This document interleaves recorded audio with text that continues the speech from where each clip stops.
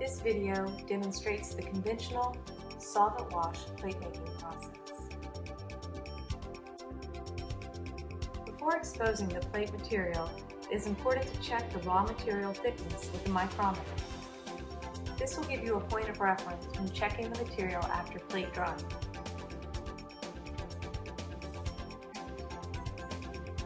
The next step is the plate pre- or back exposure.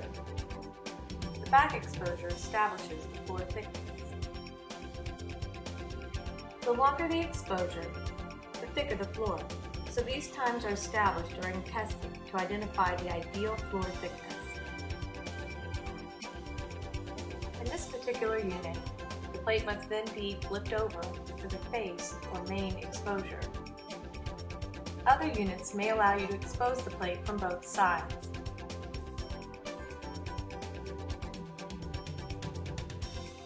Before applying the film negatives, the protective cover sheet must be removed.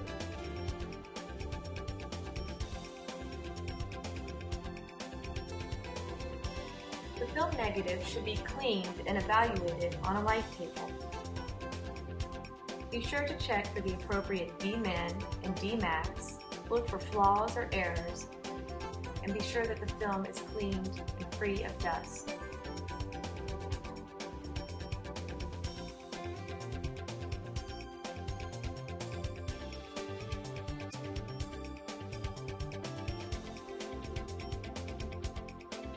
The film may now be laid emulsion down on top of the plate material.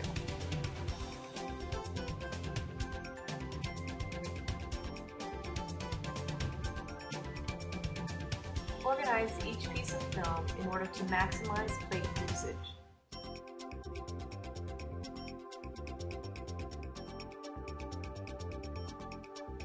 Once all the film negatives have been placed on the plate, you must then lay down vacuum strips to help draw down the vacuum.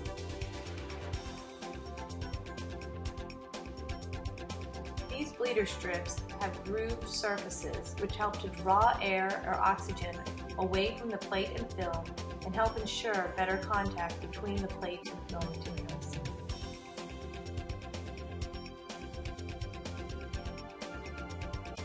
The next step is to pull down the cream film.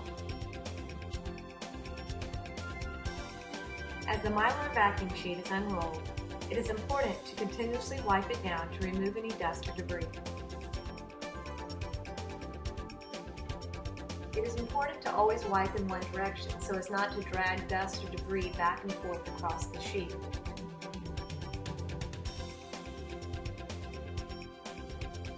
Inspect the surface for a good tight drawdown. If you notice any high spots, bubbles, or any other irregularities, be sure to correct the problem before exposing.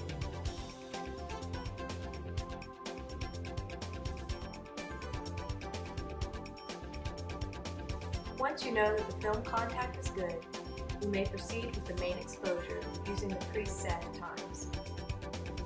The desired times are established through testing to identify which exposure time produces good minimum dots, fine lines, reverses, and shoulder support.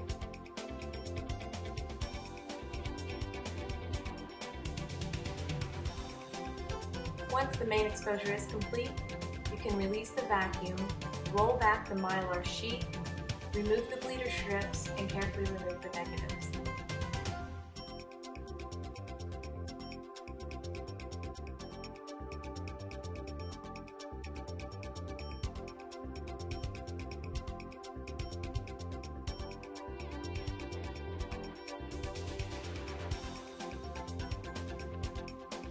With some plate materials, you may actually be able to see the latent image from the main exposure.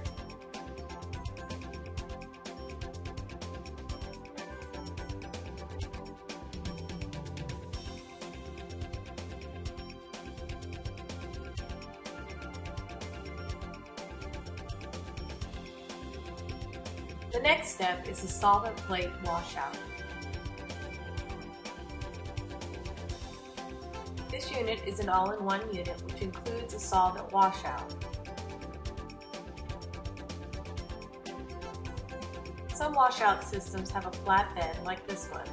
Others may be rotary, and yet others may pull the plate through a separate washout system. Washout times are established to ensure all unexposed material is removed while minimizing the plate's exposure to solvents. Brushes oscillate back and forth, agitating the solvent over the plate, which helps to draw the unexposed plate material away.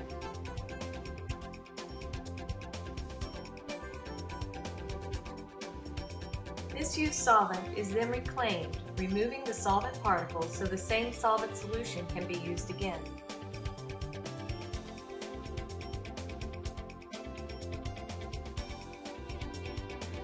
The plate is now ready for drying. This process will burn out the solvents that were absorbed by the plate material.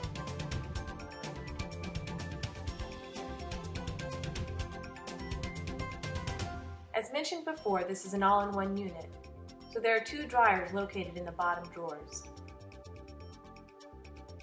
Other systems may have a separate dryer unit. There are also high-speed dryers available that help to dry the plates quicker.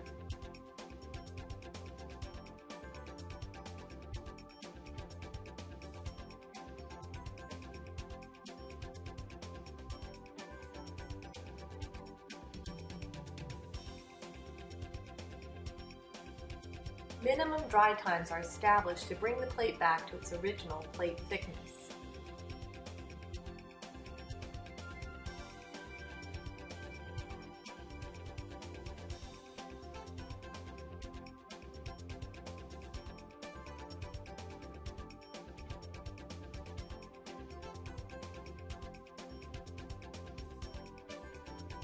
Once the drying is complete, the material should be mic'd again to check the finished material thickness.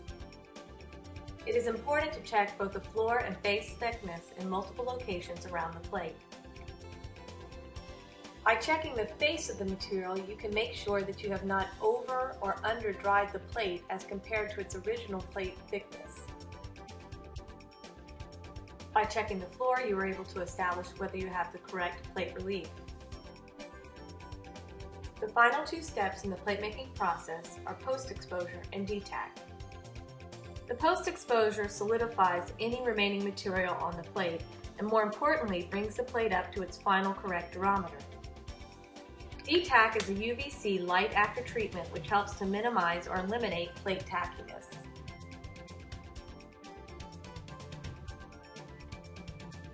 This concludes the conventional solvent-wash plate making process.